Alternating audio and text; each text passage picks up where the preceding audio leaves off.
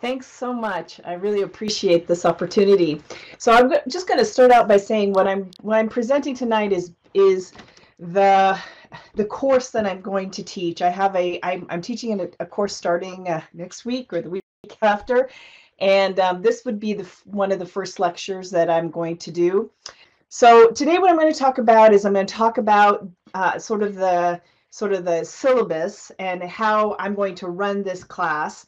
And then I'm going to give you guys some definitions on different realities. I'm going to talk about what are some of the different social virtual reality worlds, what makes an experience engaging in these environments, and then what is the criteria for making these educational and training experiences engaging. And then finally, we're not actually going to do a field trip to Mozilla Hubs and Frame, but I will be that for my class. That's what I will be doing. So a little bit about me. I was at HP Labs for 21 years, and in fact at HP for 34. But I was a research scientist at HP Labs in Fort Collins. And I have an MS and a PhD in computer science from Colorado State University and a second master's of library and information science from San Jose State University. I'm also on the faculty of San Jose State University, where I teach a very similar course for information professionals. And then I have the research interests in augmented virtual reality design and simulations for education. So my lab, which I'm in the middle of setting up right now at Colorado State University, is a lab for AR, VR, and MR specifically focused on education. So here is my syllabus. It's a 16-week course, and I'm not going to read you all of this, but basically what I'm doing is I'm giving, for the first 6 weeks, I am giving the class basically is 3 hours a week. So I give for the first half of the class, I give a lecture. And then on the second half of the class, we all jump into one of these social virtual reality platforms together, and we explore them, and we talk about what are some of the affordances of those worlds for what kinds of education. So we'll have the main thing on this course is there's a project at the end that will be an implementation of an educational or training experience that each student will choose for themselves based on their own domain expertise and what they're interested in. And so for the last two actual class sessions, the students are going to give presentations, and then they're going to let us go into their worlds as a class to see what it is that they've done. And then finally, I will grade their project based on several things like their requirements document, their design, their learning assessment, and their test plans.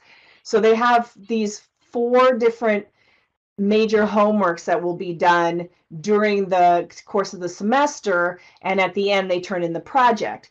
But the other nice thing is that we will have a lot of discussions going on about what we're seeing and what, questions and what have you. So that's the syllabus. Now, as I said, the first 6 weeks we visit a different social VR platform, and then the second half of the class we get to experience those platforms, right? And the other thing is I make absolutely sure that all of those platforms have a desktop version. And this is an accessibility issue because we don't want to necessarily keep students from being able to participate because they can't handle actual VR, and also because they may not actually be able to afford a VR headset. So the one thing that I do and I'm going to show you a little bit later what that criteria is, but I present this set of criteria during the very first lecture, and that's the criteria that the students will use for determining their projects and what particular platform they're going to actually use for their project. Now, the project implementation is 30%, and the supporting documentations are 10% each. And again, there's a requirements document, a design document, a learning assessment plan, and a test plan. And they basically have to show me at the end when the project is due that they've actually run their test plan. There's also 5 discussions, which are a total of 10%. And basically, these discussions are a way for them to talk to each other and to me about how these criteria are applied to whatever platform that we have visited during that week. And that gives them a really good idea of what I'm looking for and what are the limitations of each one of these platforms. Because when you've got these students kind of discussing all these things, a lot of issues do come up. Okay, and so here is the recap of the grades. The project, yeah, it is the largest part, but because they will have done all the supporting documents and will have gotten feedback from me way before the implementation is due, it's not really that big a part of their grade. They will, as I said, they will have to do a presentation, and that's going to be a big part of their grade as well. And that's also just to give them some experience actually doing presentations. So then I have this, then I will give them, there's no required textbook. We probably need to write that because it doesn't really exist yet at this point. But what I'm going to do is I'm going to hand out a lot of documents that are related to social VR platforms. So I've been frantically trying to come up with, since we are going to be visiting 6 different platforms, I've been writing these large sort of handouts for each virtual world to try and get the students up and running inside these virtual worlds. And based on prior experience, excuse me, well, let me back up, give you a little bit of an idea about who my students are. This systems engineering is a graduate program. There is no undergraduate in systems engineering, so all the students are either master's or PhD students. And most of them are sort of mid-career, and a lot of them come from industry around in Colorado and actually outside, because the program can be online, and we have a lot of students online. And it turns out that for systems engineering, we have the largest PhD program at Colorado State with most students, and it's actually pretty daunting. And I just started in August.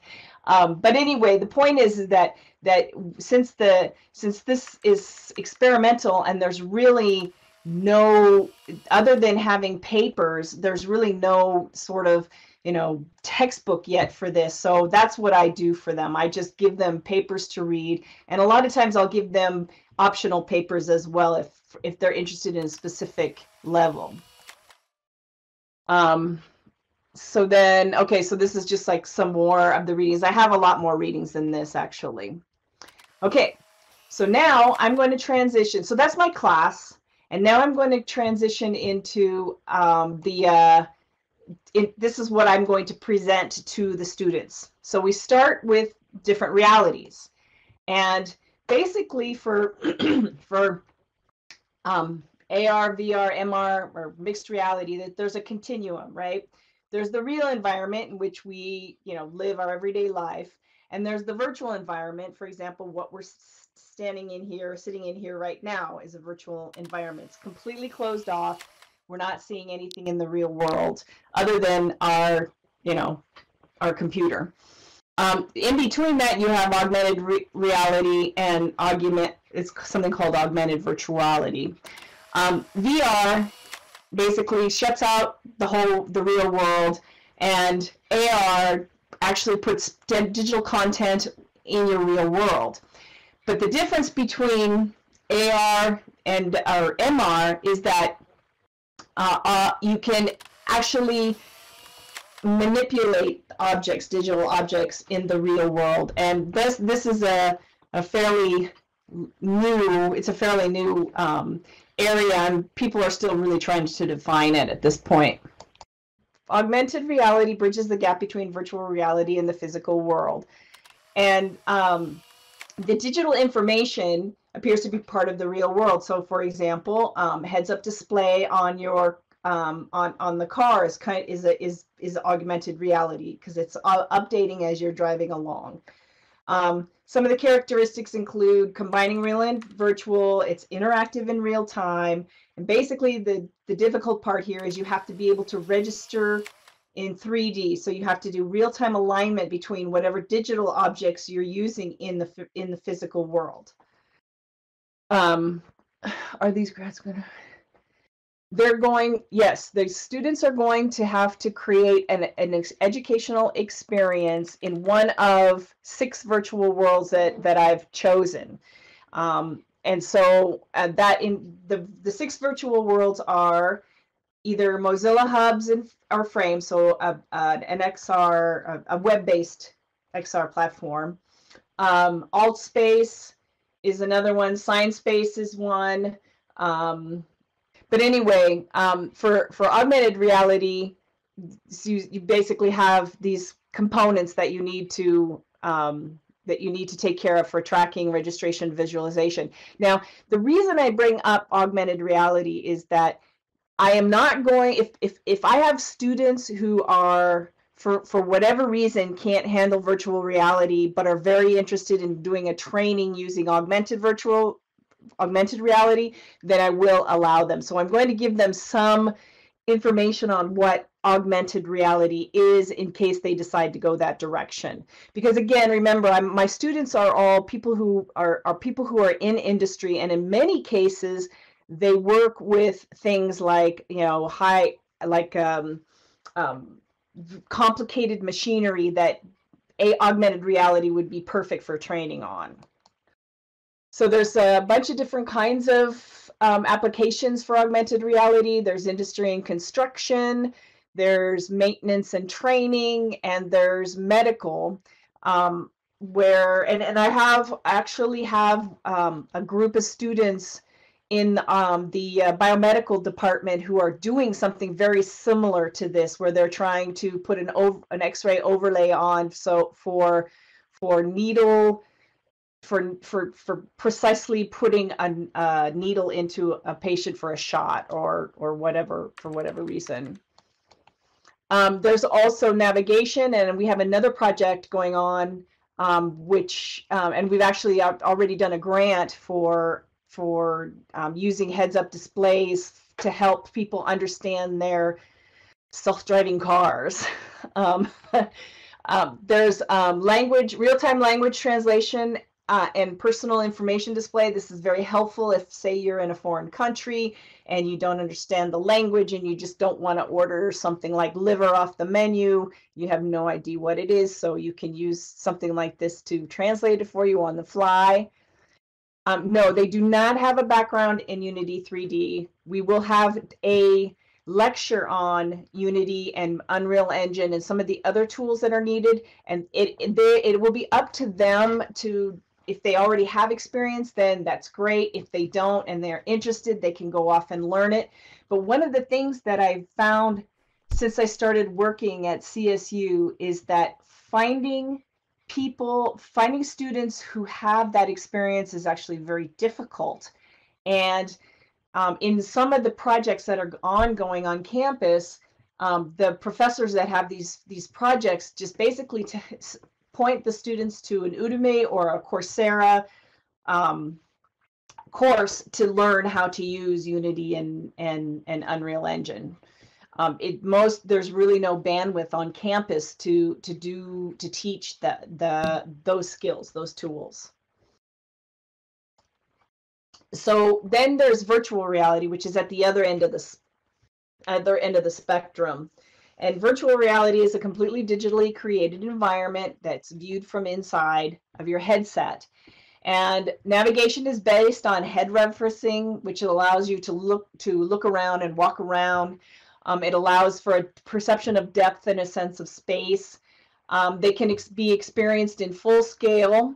I don't know if anybody has ever tried to play Minecraft in virtual reality, but it's absolutely terrifying because the sort of the creepers and the scary dudes are 8 feet tall.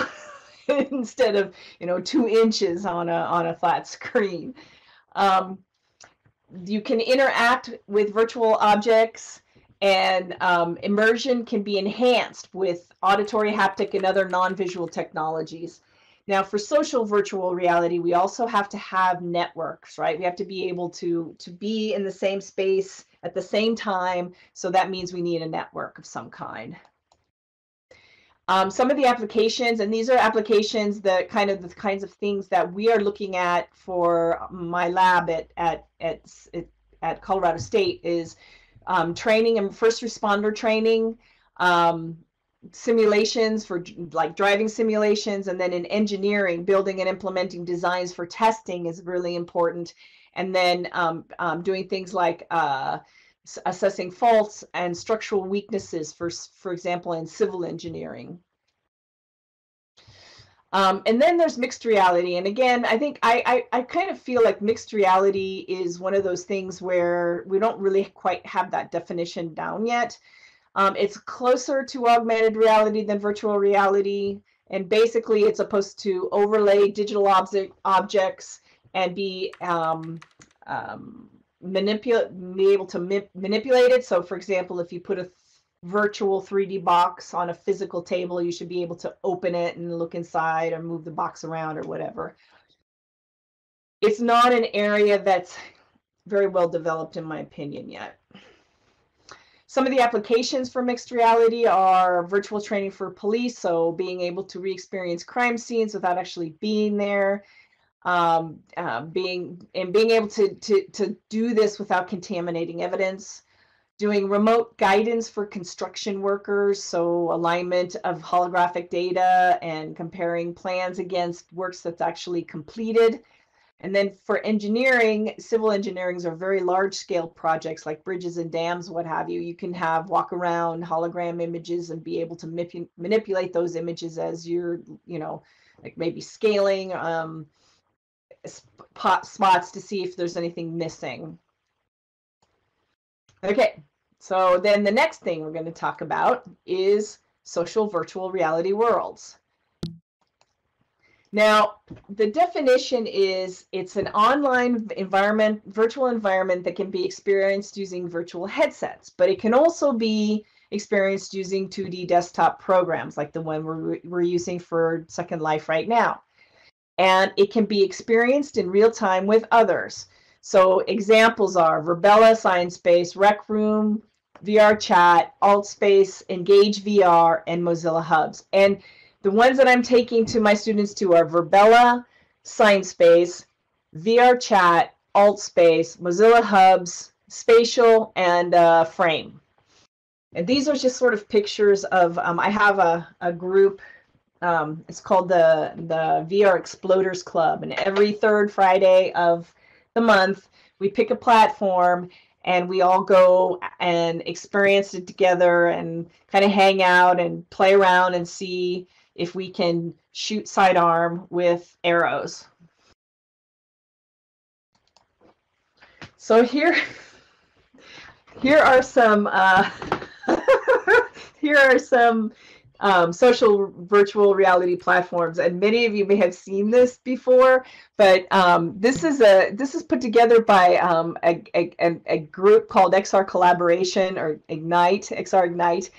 And it kind of looks like a record to me, but it's kind of separated by types of VR experience, social VR experiences. So basically what all of these have in common is that there's networking underneath and you can experience these places with more than one person.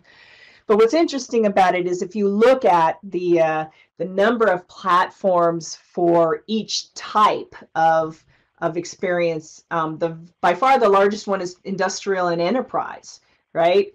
And then when you get down to gaming, it's very low. And let me see, education platforms is pretty good. I don't really understand what remote presence means. I think that means like having something you can do a meeting in or a conference or something like that. But social events and entertainment's actually pretty high up there. And I expect this thing is going to change every single year.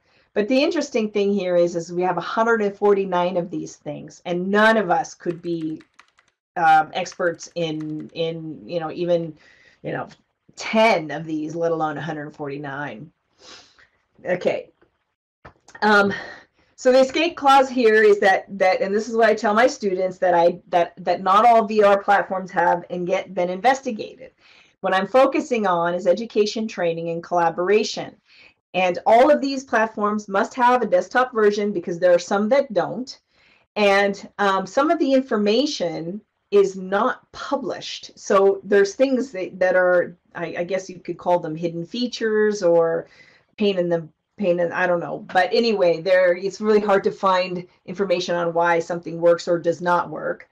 I'm not an expert on all of these platforms, and the time limitations won't let me get into the nitty-gritty detail on all of those platforms, even the 6 that I'm taking them to.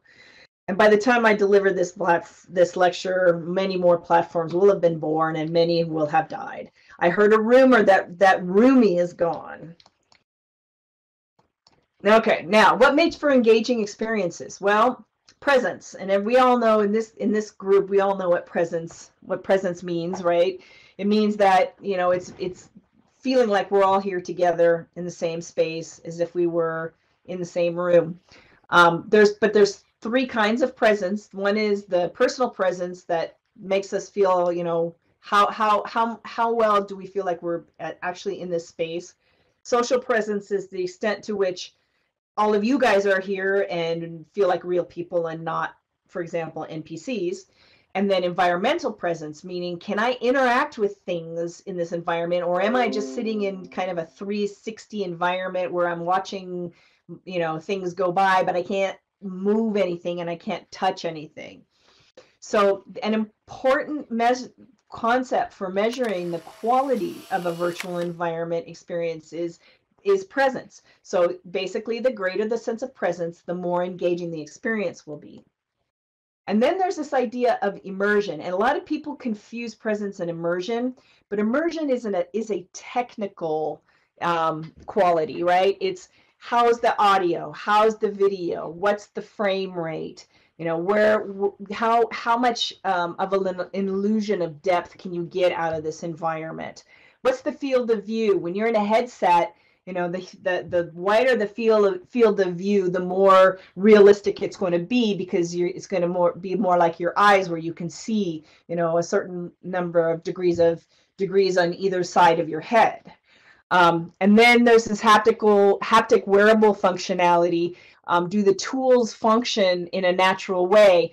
The thing that drives me crazy about virtual reality with the way things are set up with controllers is that most of these have the sort of Netflix approach to texting. You have to pick out every letter that you want to use with not using your fingers, right?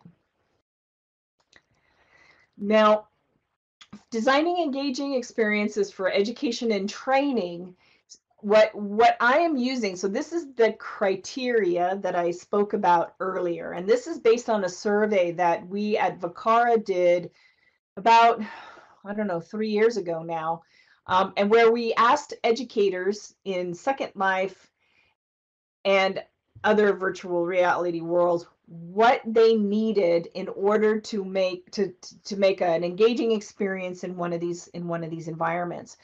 And basically, we asked them about things like, do you need chat? Do you need voice? Do you need to be able to build on the spot?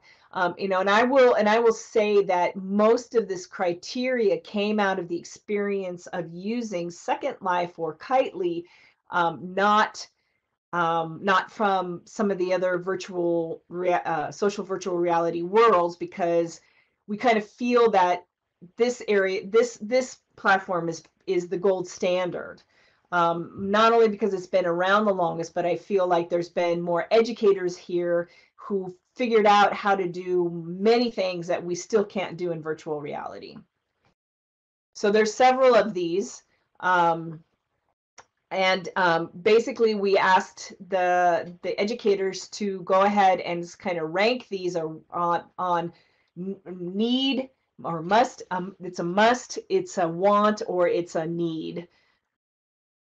And then what we had was the answers to this. So one of the things that we think we had something like 59 or 60 responses. So it's considered statistically significant. So this is just kind of an example of one of the questions was, how long have you been using? This is important because I feel like for the educators who have been in other spaces, they have a much better idea of what is needed. So if you look at expertise as kind of a one level, and then you look at what the answer is based on expertise is, then you find out what's really needed. So for example, how long have you been interested? How long have you used VR? And you'll see that it hasn't been around very long, so it's not going to be a lot. But why are you interested in VR? Most people said, I'm interested because we want to be able to use it both in the physical world as well as as virtually. And as we have found from COVID-19 now, being able to deliver education virtually has become much, much more important. And this was done before COVID-19 hit. Excuse me. And then we asked, what virtual reality platforms do you use? And I don't know if you can see, I don't know if you can see the table on the right here very well, but basically this is sort of the data, right? For each one of the criteria, we asked, is it needed, is it wanted, or would be nice, or not necessary? And so once we compiled that data, then we had I think a cutoff at about 65%, and anything above 65% we considered it to be important. So we came up with this top 8 criteria, which is ability to communicate via speech and world, ability to give presentations with slide viewers. It has to be easy to get in. You have to be able to get a decent avatar. You have to have a protocol in place for harassment. You have to be able to show videos and do other multimedia functionality. Has to have desktop access. It must be easy to transport between areas. And then there needs to be an ability for people who are wearing headsets and people at desktops to be able to interact with each other. Now, this may seem really obvious to everybody in this audience, but if you go out and start exploring some of these social virtual reality worlds, you'll find that a lot of this criteria doesn't exist yet, and it's really important. For example, the fact that you have to be able to block offenders, or that you have to be able to do a presentation in world. Believe it or not, it's actually hard because of the way a lot of these worlds are set up. Okay, so then the next thing is identifying a workable VR platform. So after we have all these criteria, then we start out and we look at all the VR platforms out there that we know are good for education or could be used for education, and we try to find which ones we should investigate. And this particular chart is based on social VR platforms chart that Ryan Schultz put together again a few years ago. But as you can see, for example, and many of the people who have been in the VR Exploders, we've been to AltSpace, we've been to Engage. Some of these, for example, Anyland, there is no desktop version, so we can't even consider it. Mozilla Hubs is another one. We considered Mozilla Hubs to be a gateway drug because it's basically using a web browser. It's very easy to move around. It's kind of the starting point, and this is one of the first places I will take to my students so they just get an idea of what it's like to be in a 3D world. Then the other thing is you'll notice, again, as I said before, that many of the platforms that existed 10 minutes ago are gone, and High Fidelity is one of them. Now, interesting enough, and we thought Sansar was gone too for a couple of minutes, but it actually came back online. So Rec Room is another one, and ScienceBase, but I am not taking my students to Rec Room, mostly because I think it's hard to get 3D content in and manipulate things there. VR chat is another place that we're going. And for many of you, I don't know if you've ever been in VR chat or know much about VR chat, but VR chat is the second life of social virtual reality platforms. They've had something on the order of a few 100,000 users a day, and so it's really going gangbusters at this point. Okay, now it's break time. So this is at this point in time, and it sounds to me like I'm going to have to come up with some more slides because it's only 6:30 or 5:36. But at this point in time, I give my students a break, and then when we come back, we talk about next week's field trip. So in this case, then the next week's field trip would be Verbella. But then after we talk about how we get into Verbella, and I give them some documentation, and they are required to go off on their own, get their own accounts, download it, maybe go in for a few minutes and you know, play around with it so they can get a feel for how it works before we all jump in together. But then on the very first one, I'm just going to give them a link. Yeah, I know you can't create in Verbella at all, but what's nice about Verbella, I have to say, it probably has the nicest user and easiest user interface that exists out there. So it's very easy to get in and start moving around and looking at things. What I think you could do in Verbella is do presentations. So if your training experience is just to give a presentation, then it's probably fine. Yeah, it's a good business tool. So what I do is when we come back from break, I give them a URL, and then we jump into Mozilla Hubs, and then I have a list of places where we will go. So San Jose State University iSchool has their own build. I've done one for VR Exploders, and I've done another one for the work of my students from San Jose State University. And we'll just hop around, and they'll get a feel for what it's like to be in these virtual worlds. And then from there is a link to the Vicara and I think CVL Frame, which is iLearn's, or no, that's Verbella's web-based thing. We'll go there. And so it's just like sort of a gentle introduction for students to kind of get a feel for what is a virtual world, how you move around. The nice thing about a lot of these platforms is that the way you move around is the same. WASD keys or arrow keys if you're on desktop. Then the other issue is that I am not going to try at all to tell everybody how to use each one of these platforms in whatever headset they have. So, you know, they could have a Quest, they could have a Vive port, they could have an HP Reverb. I don't know. I have decided that I'm going to. I think they're mature enough to go figure out how to use their own controls. And then once they are able to get in VR, most of the interface is the same for desktop and VR. They just have to figure out, you know, how do you bring up the main menu? Which button on the controller they have to push to get to the main menu.